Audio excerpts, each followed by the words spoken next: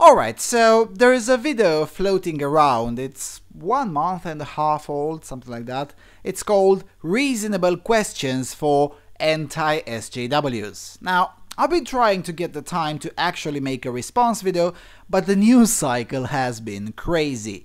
Now, thank goodness for the slower news days post-US elections that I can finally have a bit more time to allocate to making the kinds of videos that I like to make. So, without further ado, let's explore.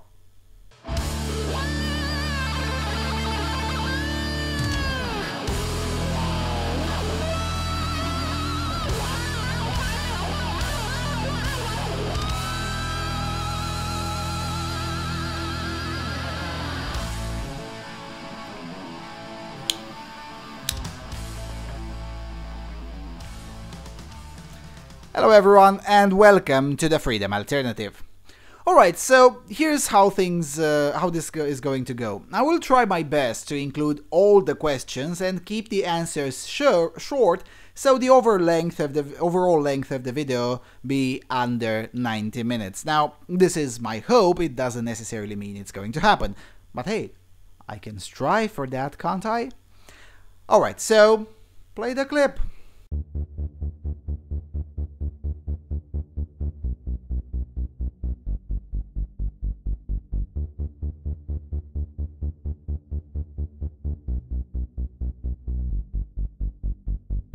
Yeah, about that. BuzzFeed is cancer. Even reasonable lefties, if I'm allowed to use such terminology, agree that BuzzFeed is cancer. Heck, even die-hard socialist Bernie fans agree that BuzzFeed is cancer. So, we're up for a good start. Oh, so you're making BuzzFeed great again? Okay, shoot. Are you able to understand the irony of responding to the perceived political correctness of the left with exasperated reactionary hypersensitivity of your own?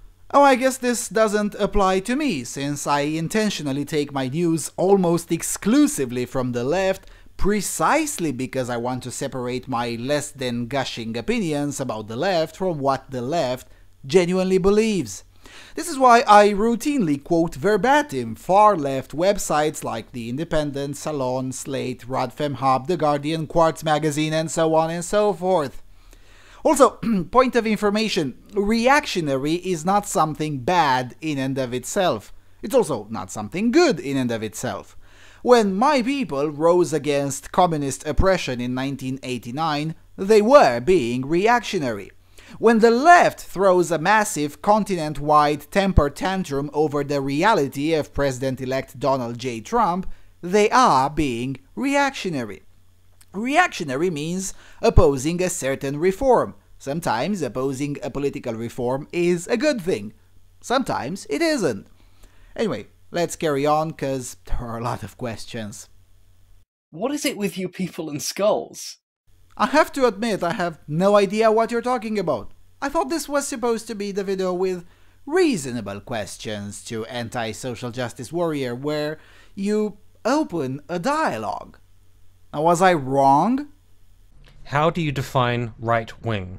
Anti-SJWs often have an aversion to being labelled as right-wing, yet they regularly defend the right and bash the left. Therefore, why is being labelled right-wing a bad thing to you?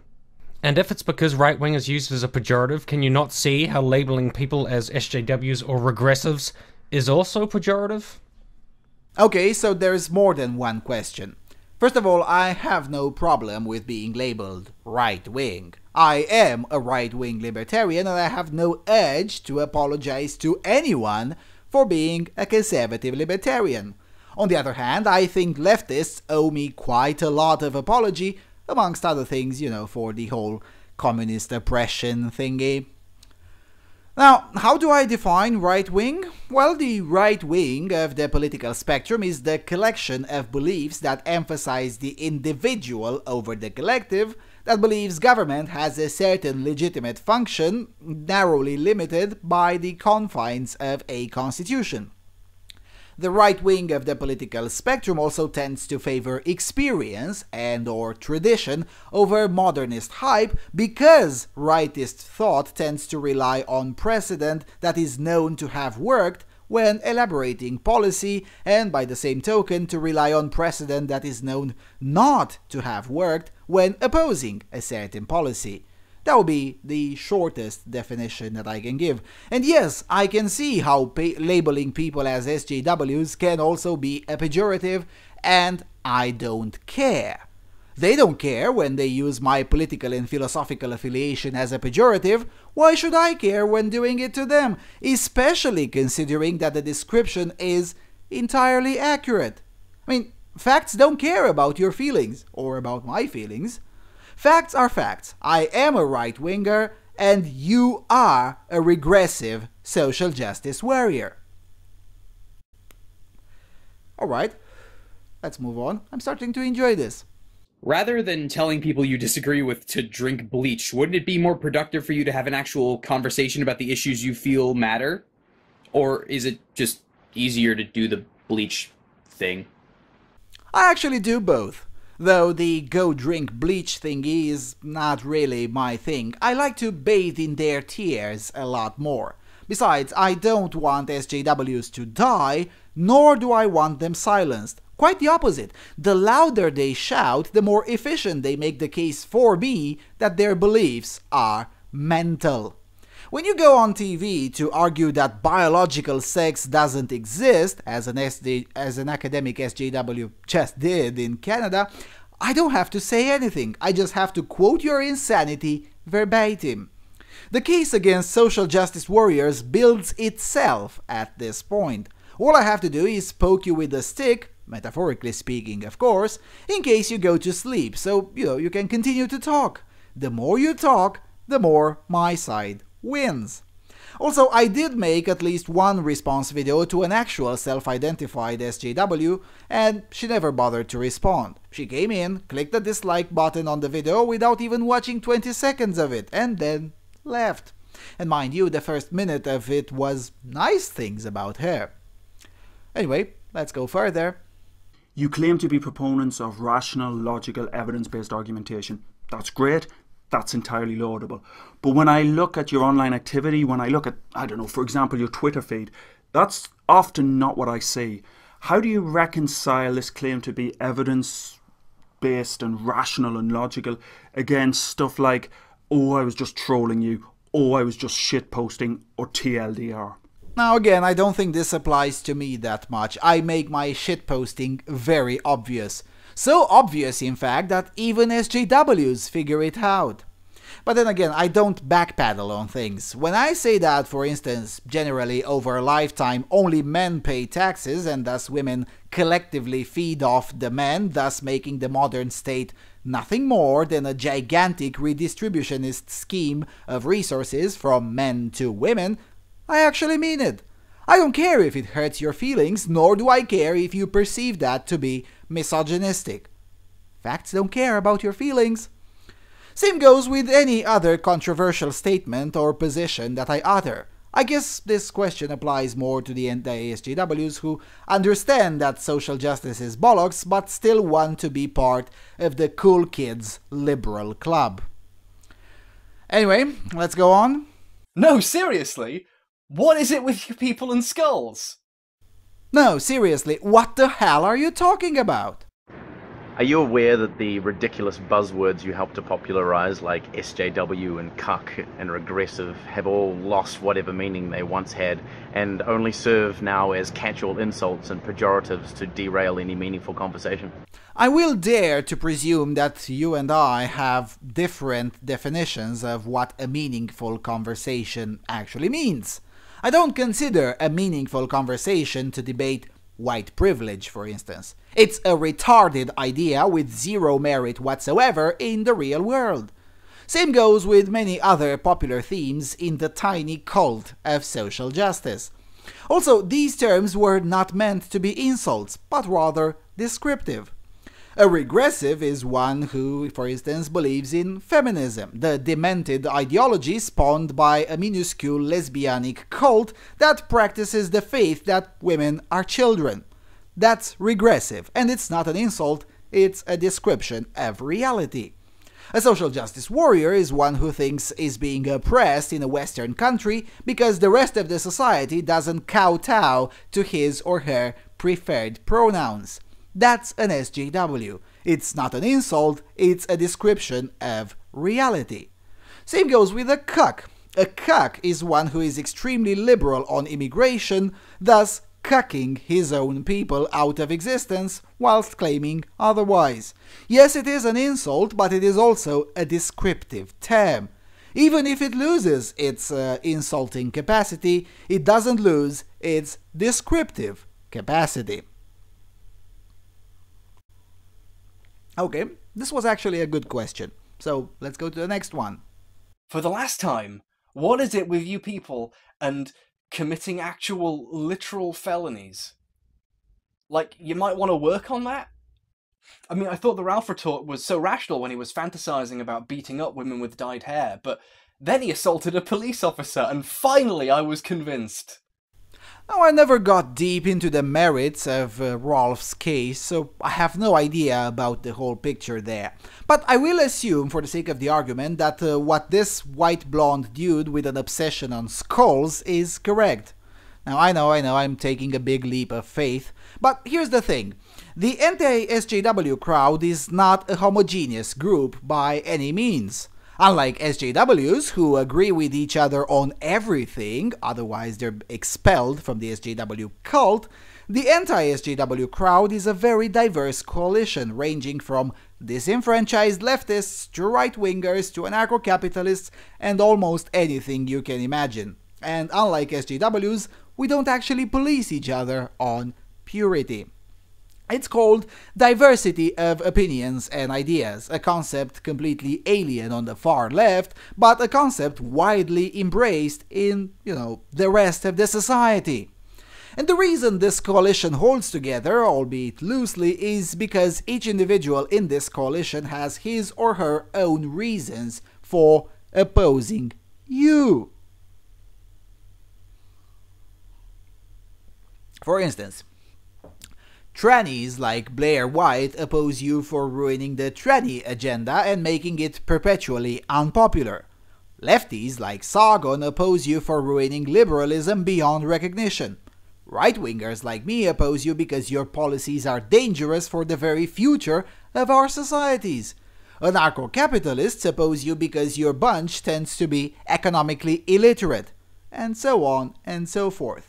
So you bringing up Rolf's case is rather pointless. It may help your case in a debate against Rolf, again assuming that everything you said is true, but it doesn't help your case in a discussion with the wider anti-SJW coalition.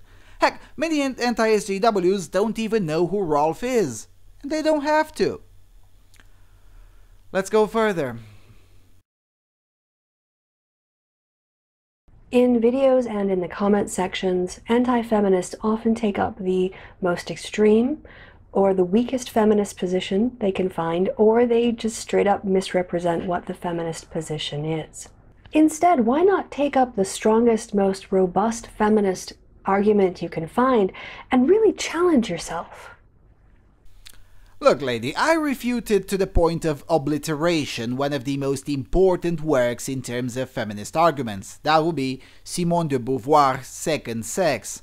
And not only that, but I also demolished her character too, explaining in great detail with a huge list of citations why not only Simone de Beauvoir is wrong on politics, but why studying her is morally reprehensible in itself, since nobody would defend her had she been a man. Simone de Beauvoir was a Nazi, a pedophile, misogynist who systematically raped women alongside with her longtime lover, Jean-Paul Sartre. Links are in the low bar. Now, with that said, when it comes to comment sections, I usually tend to, work with the customer's material. So if what I'm commenting on is not the most robust feminist argument, that's not really my fault, It's the fault of the original poster. More to the point, a movement is defined, at least in part, by its extremists and by its actions. Now, I personally choose to focus more on its actions because the actions of institutionalized feminism are damning enough, and at the end of the debate, there is no need for me to also bring up the huge pile of insanity that feminism and feminists have produced in terms of ideas. The founder of Planned Parenthood, for instance, was a Nazi eugenics-loving anti-Negro feminist. That's just a fact, and Hillary Clinton looks up to her as a mentor. The National Organization for Women, the largest feminist organization on the planet, systematically opposed, and it still does so today, any effort to get any semblance of equity in the family court. Also, the feminists are responsible for ruining the careers of two of the most luminary scientists in the modern history of humanity, Matt Taylor and Tim Hunt. The actions of feminists are so damning that the case against feminism doesn't even have to include the examples of weak and/or extreme feminist positions, such as the mainstream feminist Julie Bindel, who thinks all men should be locked into concentration camps. Okay, this was a decent question. Let's go further. I am deeply concerned with male addiction rates, suicide rates, and abuse rates, because I have worked with these issues in the quote-unquote real world. Would you be willing as anti-feminists to put aside your differences with feminists for the greater good of addressing these issues, especially as the kind of solutions needed are not necessarily gendered? And if so, I would actually like you to let me know, because I'm not fucking around or presenting any gotchas here. I actually really think that we could get something done if we work together. So, yeah. Okay, decent question. This one really comes down to the individual feminist. Would I be willing to work on any issue with a feminist like Julie Bindel? No, absolutely not, under no circumstances whatsoever. Would I be willing to work on suicide prevention with a feminist that's willing to keep the politics at the door and actually help depressed individuals, both men and women, and prevent even a few suicides from taking place? Yeah, sure. And this is not just a theoretical question for me. I actually did work once with one in a project tackling male poverty. It was a success, so we tried again with another project that involved sex ed to rural areas. And it was a complete and utter failure. The point I'm trying to make here is that it really does come down to the individual and the issue at hand. Sometimes it works, sometimes it doesn't. When it works, that's just fantastic, but when it doesn't, well, let's just say I'm not really surprised. Because the main difference is that most non-feminists don't see everything through the perspective of sexual politics. Sure, some do, but most don't. The reverse is true, however, with feminists. Most feminists view everything through the perspective of sexual politics, whilst a tiny minority understand where sexual politics ends and, well, where reality begins. But anyway, this was a fair and reasonable question. I guess this video isn't really that bad after all, once we've gone over the skulls-obsessed chap. Let's move further. What is third wave feminism? Because I've often heard you folks insist that you have no objection to feminism in general. It's specifically third wave feminism that you have a quarrel with. So what is third wave feminism specifically? And what specifically about third wave feminism do you have such a problem with? Okay, this question really isn't for me, because I have a problem with the entirety of feminism. Ever since the beginning, with the Declaration of Sentiments in Seneca Falls in 1848 and continuing through the Bolshevik Revolution and the rise of international feminism, led by Lenin's mistress, Inessa Armand, and continuing further into the terrorist suffragette movement in Britain, and then all the way through the so-called Second Wave, which came with political lesbianism and doubling down on the already pre-existent misandry, and then all the way till the third wave Dumbler feminism. I think all of it is cancer. All of it. And my objections aren't even new by any means. Ernest Belfort Bax, a leftist by the way, laid out the groundwork of anti-feminism 103 years ago when he wrote the book The Fraud of Feminism, which I urge everyone to read since roughly 75% of it sounds like it was written yesterday. The inherent problems of feminism itself, regardless of its wave and incarnation and whatnot, have been present since the second the concept was born. Now, with that said, third wave Dumbler feminism comes with entirely new insanity, so much so that it enrages even older feminists. And this is something new in many ways. Previously, the, let's say, 1950s feminists didn't really disagree with the 1920s feminists. Similarly, the 1920s feminists didn't disagree with the 1880s feminists. There was a sort of an ideological continuum there in which it was assumed that the new feminists would build upon the insanity already existent and created by previous generations of feminists. This whole dynamic changed entirely with the emergence of Dumbler feminism, and while it is tempting to blame this on social media and the democratization of opinions, which brought a lot of nice things to humanity, but also a lot of insanity, well, like Dumbler feminism, but while it is tempting to lay the blame for this on social media, the blame for this lies at the feet of the sub-mediocre feminist ideologues who got affirmative action positions in the academe. And like many other sub-mediocre individuals, these individuals adopted what sounded good and then ran with it. And this coincided with the moment the new primitivism was also rising. The new primitivism being, of course, deconstructionalist postmodernism. This not only led to a clash between newer feminists, i.e. the third wave, and older feminists like Germaine Greer or Julie Bindel.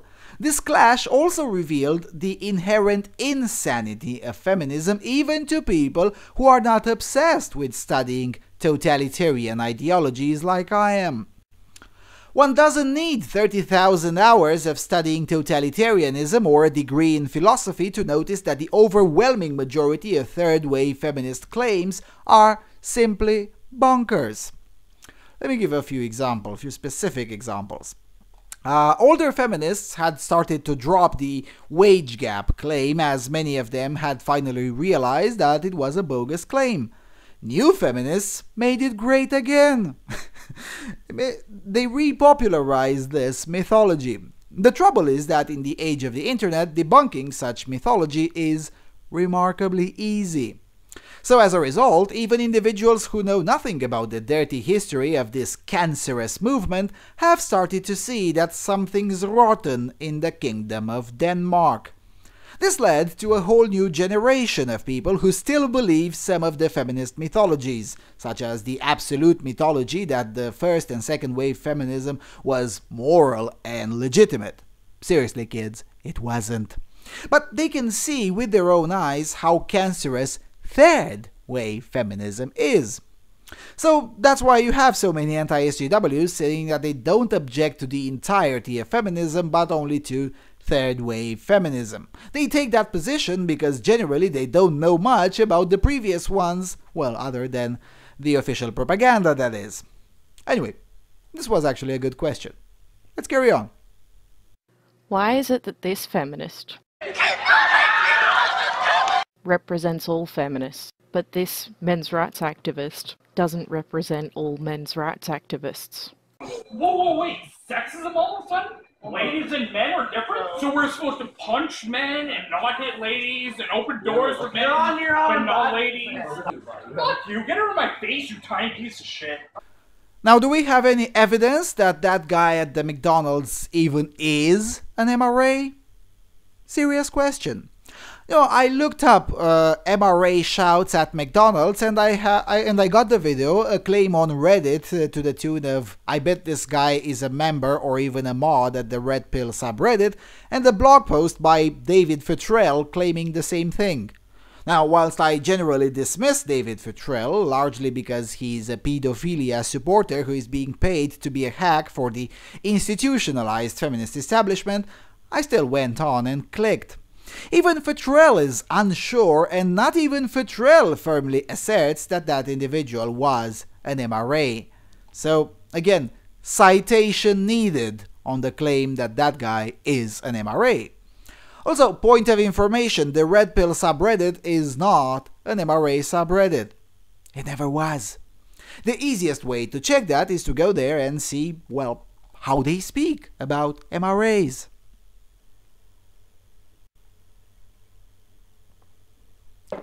On the other hand, we know for sure that Triglipuff is a feminist. There is no doubt that she identifies as a feminist. None whatsoever. So, nice try, but no sale. Now, before going to the next question, it also needs to be said that nobody said Triglipuff represents all feminists. We just said that she is representative of campus feminists. And she is. Even her classmates believe that. So again, nice try. You know, SJWs have made questions to now be false. There used to be a time when slanted questions had a modicum of common sense. SJWs have made the 1980s media hacks to be angels of objectivity and civility in comparison. Anyway, next question. Why am I continually asked to answer for the views of feminists if I agree with feminism's overall aims, but don't agree much with those particular feminists? Does that mean that I can ask you to answer for anybody who labels themselves similarly to you, even if you don't agree much? Yes, please do. In fact, I answer to these kinds of questions all the time. Part of my audience is bewildered by the fact that I still do work with and for A Voice for Men. Part of my audience is bewildered that I rooted for Trump even though I didn't agree with a significant chunk of his platform. Part of my audience asks for my take on certain Zionists ever since I said publicly that I am a Zionist and I support the state of Israel just like I support the state of Poland or the state of Serbia. This is the real world, mate. Especially if you do political commentary. Even if you do it as a hobby, you will always be asked about something said or done by the people on the quote-unquote your side. And yes, sometimes the people on your side do and say batshit crazy stuff because people are imperfect. And yes, sometimes you have to go the extra mile and distance yourselves from these people. That's how this world of political commentary in a free and open market of ideas actually works. Now, I'm surprised that this question even exists. The fact that you're asking this shows how sheltered from the real world some social justice warriors are. When you put yourself and your opinions out there, there is feedback. And when you associate with a certain set of beliefs and principles, you have to be ready to face the feedback on that too. Everyone knows that. Well, everyone except for the social justice warriors, it would seem. Anyway, next question. If SJWs are bad because they spend too much time whining and don't talk about real problems, then why aren't you talking about those problems instead of just whining about the other people over and over and over for literally years? I mean, in the scale of priorities, that's like even lower, right? You know, you've got the real problems, you've got the things that feminists worry about, and then you've got you going, oh, how dare they? Just, how dare they have different priorities from me? Why can't they do what I do? Whine about whining forever for a living. That's healthy.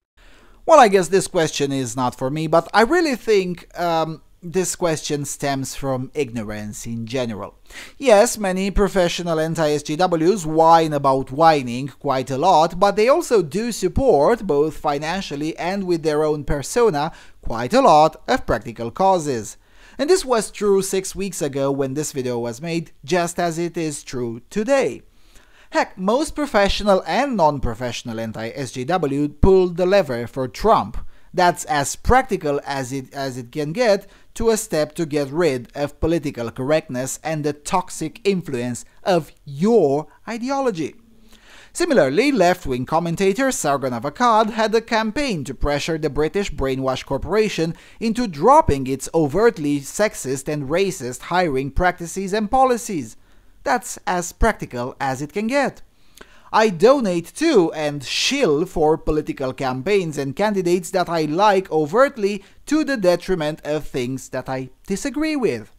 I mean, what the hell do you expect?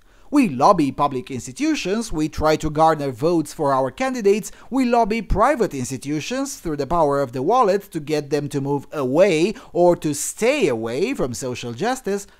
What else do you even expect? Conservatives are simply not revolutionaries, and you should thank your lucky stars that is the case. Now, I would like to see that change. I would like to see conservatives actively go after you more proactively. And we're starting to do that, though not fast enough, if you're asking me. Anyway, can we get less of this guy? He's ruining the video. Most questions were good so far, but this guy really is a nuisance. Next question. Why don't you seem as concerned with actual feminist theory in academia as you are with wrecking people for views? I am concerned with the academia. Some of my best videos on feminism are about academic feminism, including interviews with an actual academic. Next question. Well, this was not really a question, but anyway. Since so many of you profess to be admirers of second-wave feminism as opposed to third-wave feminism, I thought it would be interesting to ask which second-wave feminists in particular do you appreciate? Which books written by second-wave feminists have you read and found interesting? Which second-wave feminist activists have you specifically admired as you formed the opinion that you like second-wave feminism but you have no use for third-wave feminism? I'm just curious. Not a question for me, to be sure. Second-wave feminism is cancer. All feminism is cancer. Next. You do understand that reading the title of a book or an article or watching the first 15 seconds of a video is not going to give you a deep, nuanced understanding of what that book or article or video is about, right? That being said, how can you expect to understand or critique feminist sources if you don't even attempt to understand what they're trying to say? This is getting repetitive. Again, I read more books on feminism than probably any of these schmucks in this video, and reviewed thoroughly some of them. The reverse is rarely true though. Most SJWs have no idea who Milton Friedman was, yet they expect to discuss economic policy with me. Most SJWs have no idea who Thomas Sowell or Walter E. Williams are, yet they expect to discuss institutionalized racism with me. So please, get off your high horse and lock yourself into a library for a few months and then come back and let's chat. Next question. Why is trying and failing to debunk a study into sexual assault the #1 priority for a rational thinker now? Does it maybe say something about your priorities? Does it maybe? Nah, it's fine, it's the feminazis, we have to stop them. They're taking away our video games. Look, Anita, I'm sorry, but we can't actually destroy video games. That doesn't make any sense. Seriously, this guy again? Considering how much the SJWs worked to put this video together, I was hoping they will have a more diverse, dare I say, set of both questions and speakers. Intersectional assault is utter nonsense. There's no meaningful scholarly substance to that. It's a purely ideological construct, unrecognized and unusable in any meaningful social science. Heck, even some feminists admit that. See Christina Hoff Sommers' book, Who Stole Feminism, on the issue of postmodernist gobbledygook infecting the movement. Next question.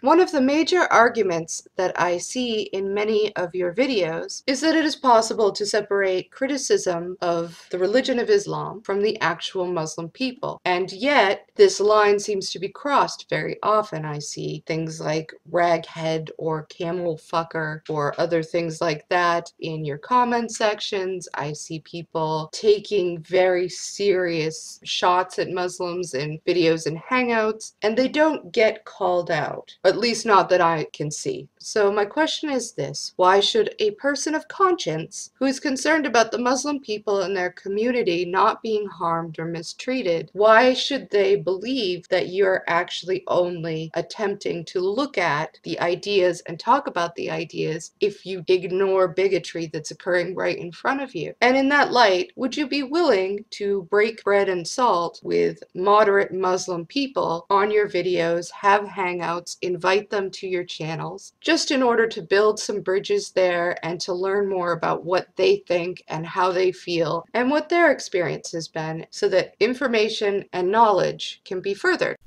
Okay, for the first part, the answer is, so what? I don't care if Muslims are offended. Being a Muslim is a choice.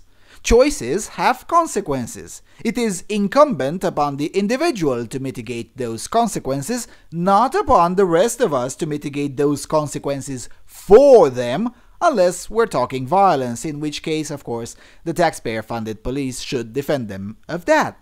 And no, I will never call out anyone mocking Muslims, no matter how insensitive they go about it. I don't care. On to the second part. With the person of conscience concerned about Muslims, again, I don't care. I think being concerned about Muslims is insane in and of itself and morally equivalent to being concerned with the safety and the feelings of Nazis. With that said, why should such individuals believe that we're only attempting to look at the ideology first? Well, last time I checked, there isn't a systematic violent backlash against random Muslims anywhere outside, well, outside the Middle East, where Muslims kill other Muslims because they're the wrong kind of Muslim. So the facts simply don't bear that concern at all. And no, being poked fun at a McDonald's doesn't constitute a hate crime, nor is it being avoided on the street or anything of that sort. Freedom of association starts with the freedom not to associate. Now, on to the third part of the question. The answer is probably no. I am a lot more interested to know what former Muslims have to say, because I really don't think I can learn anything from someone who believes the guy who married a 6-year-old is a perfect man.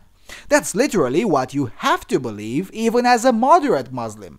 I'm sorry, I think that's sick. And I tend to avoid associating myself with people who have sick views. Besides, there is another, well, logistical problem. Most of the well-articulated liberal Muslims tend to be, well, assassinated by the real Muslims. Those that survive assassination attempts tend to become ex-Muslims quite fast. So, you see, even if I were eager to do this, I would still hit, well, a real-life problem. I also presume we have different definitions for what a moderate Muslim constitutes. Please do prove me wrong, but I assume you think the militant Muslim mayor of London is a moderate. Well, I don't. Moderate Muslims to me are basically the Albanians and some of the Bosniaks who could reasonably be described as Muslims in name only. I'm very fine with those people.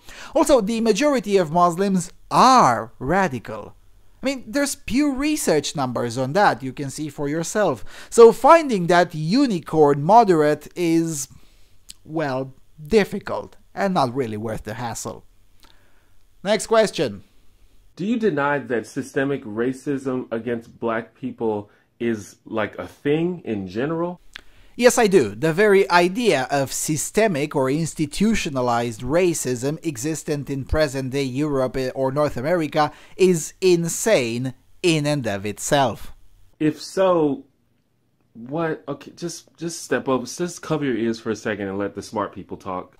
That's a nice argument you have there, mate. And this is why social justice sucks. And this is why you guys will continue to lose from now on. You see, there's a whole new generation out there and a growing movement which is sick and tired of this kind of garbage. And doubling down on your cretinism ain't helping. If not, why is it so much more important to you to demonize groups like Black Lives Matter than to actually use your platforms to discuss actual solutions to issues surrounding race and racism. Black Lives Matter is a terrorist movement. Of course they should be demonized. I really hope President-elect Trump reverts to the Bush-era policy. We don't negotiate with terrorists. Next question. If you've ever discussed or done a video about black-on-black crime, when are you going to do a video about white-on-white crime and what we, as white people, can do to solve the problems in our community? Do you know what happens whenever anyone makes a video about white-specific interests and solutions? You guys crawl out of the woodwork to scream, "Racism! White supremacism!" or simply divert the conversation yet again for the gazillionth time to Negro-specific problems. Also, black on black and black on non-black crime is the majority of crime. If that one would be cut in half and nothing would be done about the white on white crime, the whole society would reach a whole new golden era of relative safety and crime-free zones. That's not racist, it's just mathematics. Also, most of the proposals that people like me put forth for crime prevention are indeed race-blind. Namely, graduate college, get a job, and don't have kids before you have a stable marriage-like situation. Well, actually, I should say graduate high school. College is getting increasingly cancerous. But basically, single parenthood and the excessive downplay of education, alongside with a vast decline in moral community standards, are a significant driver of crime per se, and this is true both for blacks and for whites and for anyone, really. It's just that it's more obvious in the black community because illegitimacy and single parenthood are a lot more pervasive there, although whites are indeed catching up, and that's bad news all around. As further evidence that what I'm saying is true, I will point you out to the so-called man deserts in England. These are all white people, same problems as the black ghettos in the States. Same goes in France, same goes in Italy, same goes in Bosnia, again, even in all white communities. Next question. Why is a literal teenager's different definition of racism from you so horrifying that you all have to go, "No! No, we have to stop him! We've got to debunk him now! Ah!" Oh God, this guy again! Well, the short answer is because that particular view has now infected several educational institutions. Guess what? We actually care what garbage is being poured into children's heads. Next question. Wherever did you get the idea that racism was a self-applied identity? I don't hold such an idea. And if the only true racists are the racists who self-identify as racists, how can we ever expect to make any social progress to reduce racism? Or did I just answer my own question? You what, mate? Racism is a word that has a clear definition. Nowhere does it say in the dictionary anything about self-identification. Now, with that said, I agree with Dr. Thomas Sewell on the issue of racism, namely that you can't actually fight racism because it's a feeling in people's heads, so the efforts ought to be concentrated on manifestations of racism that can legitimately be tackled within a free society, that is to say, without resorting to outright totalitarian measures that curb fundamental freedoms, such as the freedom of association. Next question. You often say that you are for equality of opportunity, but if people of color, for instance, have to overcome barriers whites do not, such as discrimination and unequal treatment as are well documented in various studies, then how can the current situation be thought of as equal opportunity in any real way? And why do you consider it racist to discuss these issues? Actually, I'm only for equality in the eyes of the law to the extent that is even possible. I reject any other notion of equality because any other notion of equality is unachievable and dangerous. Look, I had the exact same opportunities as Adrian Mutu to play football. It just so happens that there was a slight difference in well, innate skills that got him to play for Chelsea London and Juventus and me to play only 4th tier local leagues. Yes, I was treated differently because I sucked in comparison to him. My mom also had the exact same opportunities as Nadia Comaneci to become an Olympic star. Well, they actually knew each other. It just so happens that my mom wasn't good at it at all, in addition to not being willing to put in the work necessary. The point I'm trying to make is that equality of opportunity means there are no legal barriers. That's really it. Then let the chips fall as they may. And yes, they will always fall unequally, and that is a good thing.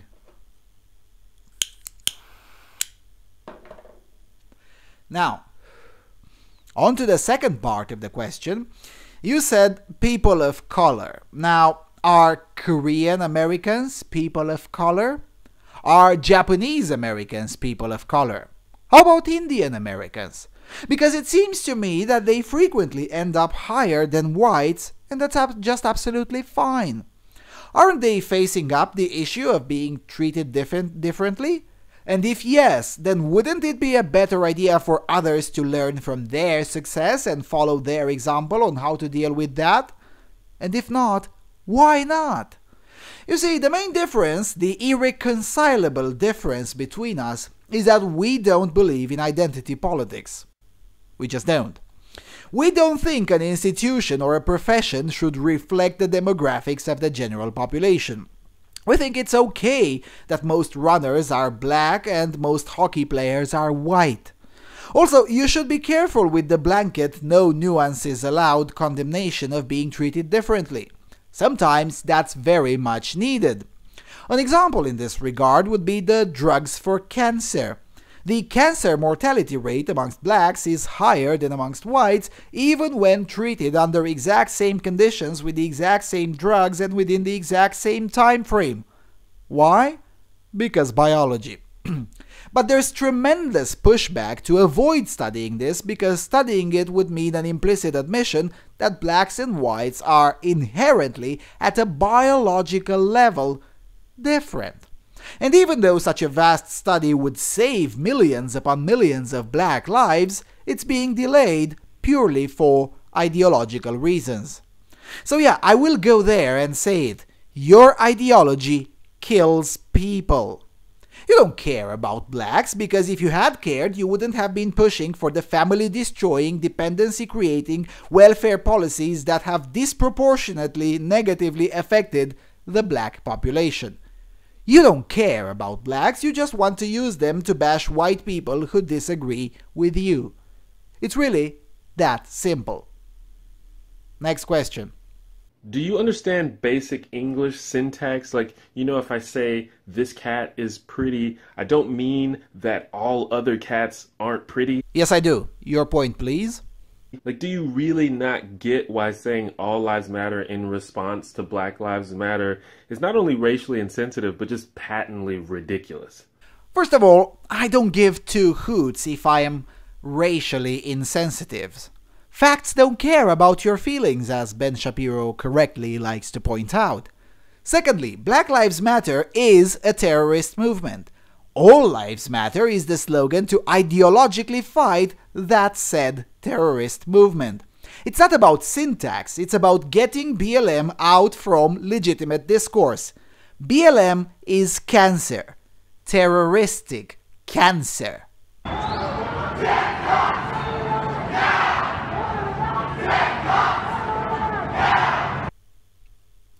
Next question, please.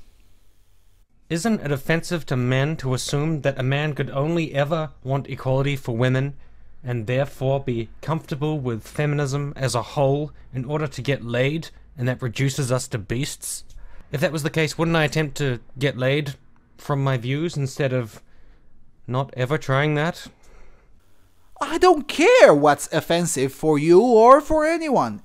Your views are offensive to me, but you don't see me crying for shekels on Kickstarter for that.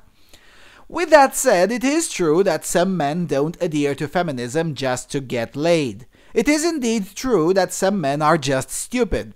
Science bears it out. Just like there are more male geniuses than female geniuses, the corollary is also true. There are far more male idiots than there are female idiots. It's called the greater male variability theory.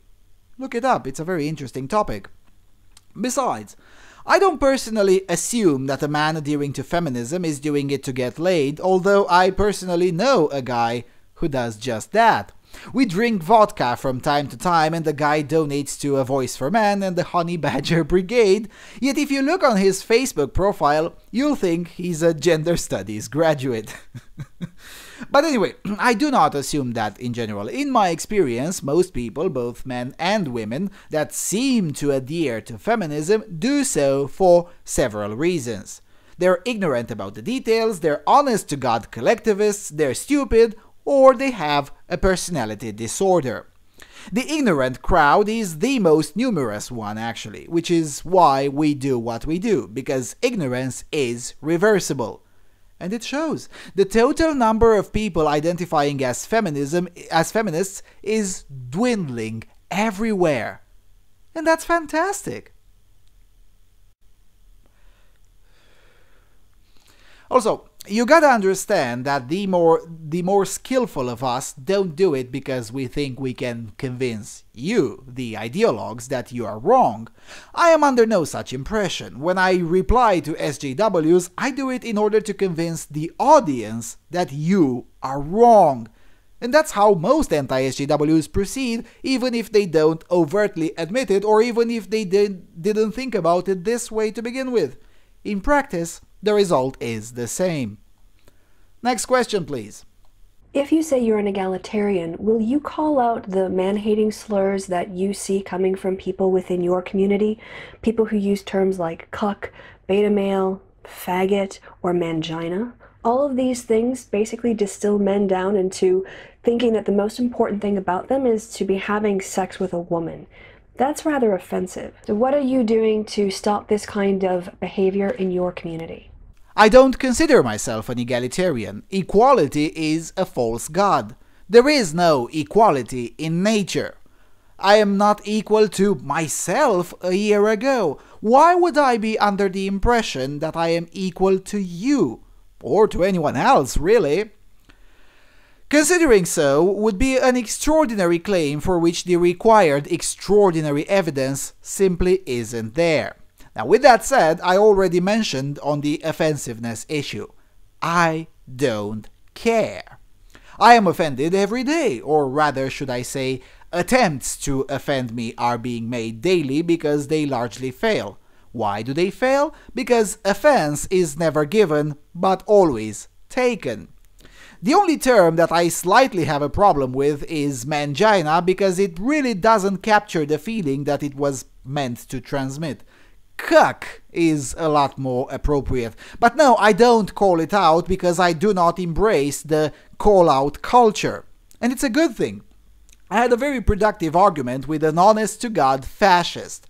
And whilst I was calling him a Nazi fag, a fucktarded totalitarian, and whilst he was calling me a kike-loving faggot and explaining how cucks like me should be gassed, we also exchanged quite a lot of good replies and links and data. I learned something new from that exchange, and he learned something new. We still hate each other, but we are both better off from that discussion. I would have missed that had I been into the call-out culture. Thank goodness I am not. Also, you might have noticed that now even the mainstream media uses the word faggot when naming Milo Yiannopoulos' tour. Really, what you're asking is for us to be as thin-skinned as you are. Thanks, but no thanks. Next question. What is the number of followers, the number of likes, the number of dislikes, the number of retweets, the number of subscribers, any of those numbers, any of those metrics? What have they got to do with the argument? Deepak Chopra, for example, a man who trots out an endless stream of pseudoscientific quantum woo bollocks, has nearly 3 million followers. So what? Those people follow him because he tells them what they want to hear. Why even mention the number of followers you have? what difference does it make? I actually agree with this point. Well, sort of. Yes, a good argument is a good argument regardless of how many people agree with it or how many people have seen it so far. There are only two instances when this matters, at least to me. One is when choosing to respond. I won't respond to an SJW with 1,000 subscribers unless it's something so extraordinary that it is entirely worth it. The second instance where I do care is when responding to so-called mainstream journalists. When I encounter a salon writer or really any glorified activist bloggers who've hit the mainstream, yet their following is comparable with mine, that's when I am tempted to mention it. I don't always do it, but sometimes I do. Why?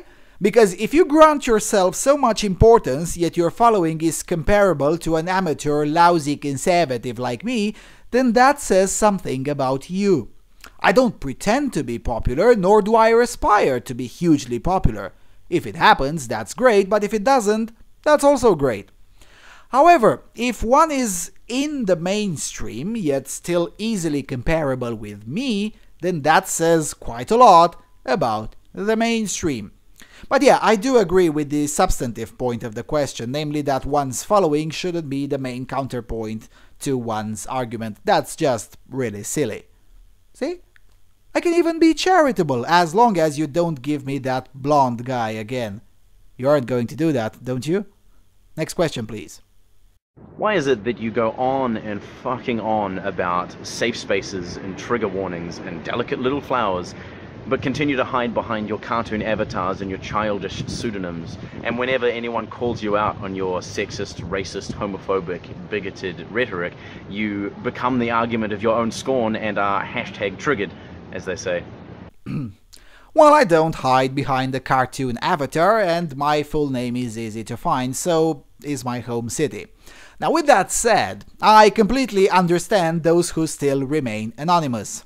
Although that is rapidly changing as your lot are finally having to withdraw, there's still a long way going, but the tides are indeed finally shifting. Slowly but surely. Anyway, as I was saying, I completely understand those who choose to remain anonymous. You see, we don't try to use our societal leverage to get people fired. That's what I pitch now to my sides, namely that we absolutely should do that, because it should be absolutely shameful in and of itself to believe in social justice or to be a feminist. But for now, we aren't doing it. So it is completely safe to be an SJW even in an environment where most people are not. The reverse is not true, however. The preachers of tolerance and diversity, as it turns out, are the biggest enemies of tolerance and diversity of ideas. Companies are firing people for daring to vote for Donald Trump. People have been fired for trivial nonsense, such as retweeting a video or because an SJW lied about what they said. See the Tim Hunt saga for reference. People's careers are being ruined for wearing the wrong shirt. Academics are being punished for daring to criticize the safe spaces and trigger warnings. See the NYU professor's case for reference on that topic. In other words, amongst SJWs, it is literally dangerous not to be an SJW. So I fully understand why some choose to remain anonymous. I myself pondered for almost a year before starting this channel, and only did so after taking the reasonable measures to ensure that I can't be touched by the online mob. But I do understand that most people cannot afford that, so they take the trade-off of semi-anonymity so they can still express themselves. Now, on to the safe spaces and trigger warnings. The safe space is a totalitarian construct. North Korea is a safe space. The very idea of a safe space is based on exclusion and marginalization to the benefit of the few. Now again, I don't necessarily have something against that. I do believe in voluntary segregation for any reason. However, that should occur on legitimately operated property or on your own property, and most definitely should not be extended to unwilling parties. So when you want to make an entire university a safe space, that's when we have a problem, especially if it's a taxpayer-funded university. Fully private ones can do as they please since private entities don't have to be inclusive.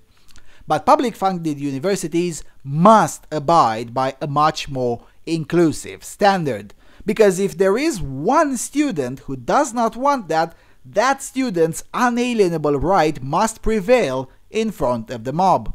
It's an issue of consent, really.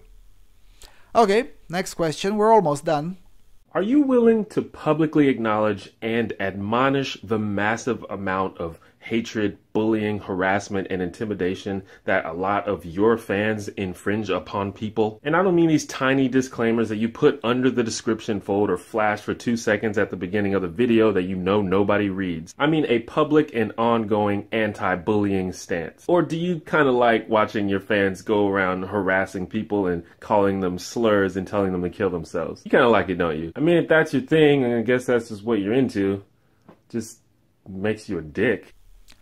I neither like it nor dislike it. I just simply don't care.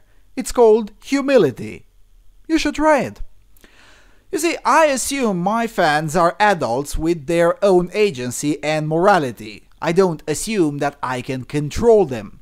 Also, I don't believe cyberbullying is real. I really don't. I think it's a non-issue that's been overinflated by the special snowflake and the increasingly histrionic far left. People disagreeing with you online is part and parcel of, well, being online. Being trolled is part and parcel of being online. That's never going to change. I was trolled and brigaded multiple times by leftists, by fascists, by alt-righters, again by leftists, and so on and so forth. What did I do?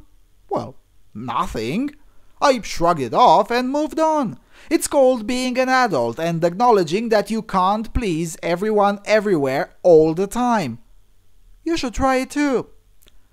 Next question. Why do you find it so hard to believe that feminists are being harassed online? Yes, I do. I don't believe your lot for a second. I will change my opinion when feminists will start routinely losing their jobs as a result of petitions and online brigading to their employers. I will change my opinion when feminists' websites will be under constant DDoS attacks, as many MRA websites were at some point. I will change my opinion when feminists will start having their home addresses published regularly, like 3 or 4 feminists per day. Basically, I will change my opinion when evidence will bear out the claim. Until then, the only evidence that I see is that someone called you mean words on Twitter or in the comments section. Sorry, Cupcake, that's not harassment. It's the internet. That's how it works for all of us. Learn how to deal with it. Of course, I don't expect you to actually do that because feminists tend to see any disagreement as hate. And as long as feminists' stance on disagreement remains that, so will the exaggerated claims of harassment. Next question. Do you understand the key importance of reproducibility and repeatability in scientific research? That's simply going to Google Scholar, doing a 30-second search for keywords and pulling out the first paper you find that backs up your stance is not a particularly credible way to do research. That you have to have a much broader overview, to read the material, to follow the citations through, to look at the broad brush approach to a particular problem. You do realise that you're as much of a social justice warrior as those you critique. It's just that you espouse a different form of social justice, a rather less considerate, rather less forgiving, rather less kind form of social justice. This really doesn't apply to me, and the channel stands witness to that. Next question. If you identify as an egalitarian, then I'm interested in your take on the usefulness of the concept of the original position as laid out by John Rawls in his theory of justice. I don't identify as an egalitarian, and the original position is not meant to be used. It's a thought experiment, a hypothetical situation. It assumes things that simply cannot be true in real life. Long story short, the original position is a utopian way of thinking, and utopianism is garbage. There are no solutions, only trade-offs. And the trade-off of having nations of laws instead of nations of men is proven to actually work to bring meaningful improvement with the consent of the governed. Rawls's utopia is, well, a utopia. Next question. As a supporter, as a proponent of freedom of speech, why do you want to quash academic freedom? If you're not familiar with the concept of academic freedom, it's worth, in the UK at least, looking up the 1988 Education Reform Act and seeing what that says about the rights of academics to put across unpopular opinions. You gotta be fucking kidding me, mate! I mean, nobody on the anti-SJW side is arguing for suppressing SJW professors.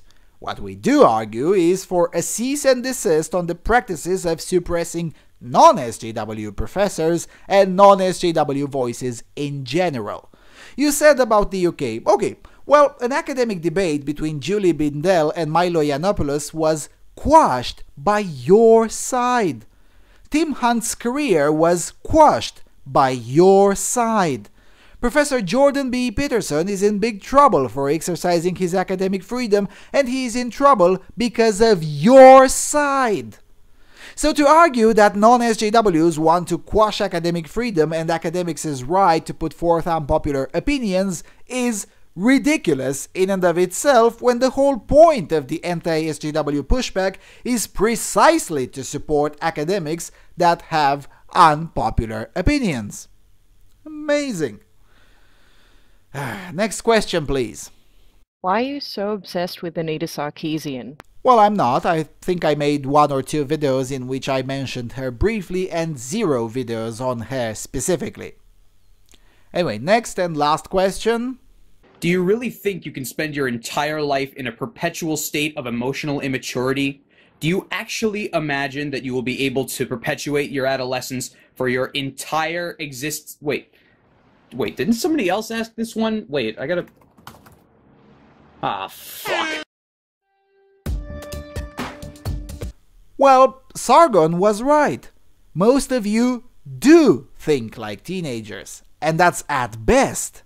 Most of you are more ignorant than your average 10-year-old, especially the subset of SJWs who think there are 30 genders. A 10-year-old already knows that's simply not true. So your thug life attempt is not only lame, but also shows a deep lack of self-awareness on your behalf. So yeah, this is the best the SJWs could do. I guess if I were to be mean, I would call them out on their lack of diversity, but I will try to refrain from doing that. Although it is interesting that whenever it comes to SJWs, it's almost an exclusive whites-only club, and white men in particular. Now, unlike SJWs, I don't think that's wrong per se, but maybe, just maybe, this is happening because white men might have a much higher interest in politics on average than any other group. And as a result, most of the voices that end up being prominent also reflect the average interest in the topic in the general population. I mean, the same is true in the anti-Trump rallies. It's almost always 95 to 98% whites and 70% men claiming to speak for Hispanics, of which a third voted for Trump, or for blacks, of which 8 to 10% voted for Trump, or for women, of which 48% voted for Trump or other candidate. You guys will have to understand, whether you like it or not, that social justice is merely a minuscule cult at the fringes of the society. It doesn't represent the world, nor will it represent the world. The world is much more vast and, well, more diverse, especially intellectually diverse, than your tiny bubbles.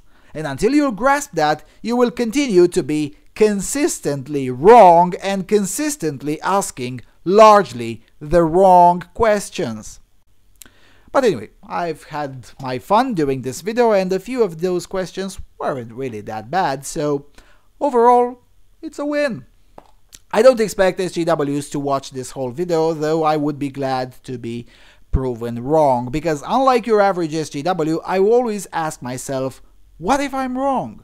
Not to mention that I routinely reach to conclusions that I want them to be wrong.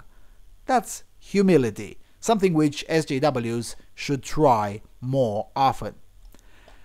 Anyway, enough for now. Thank you all for watching. Thank you for your continuous support, and I'll see you around on Freedom Alternative.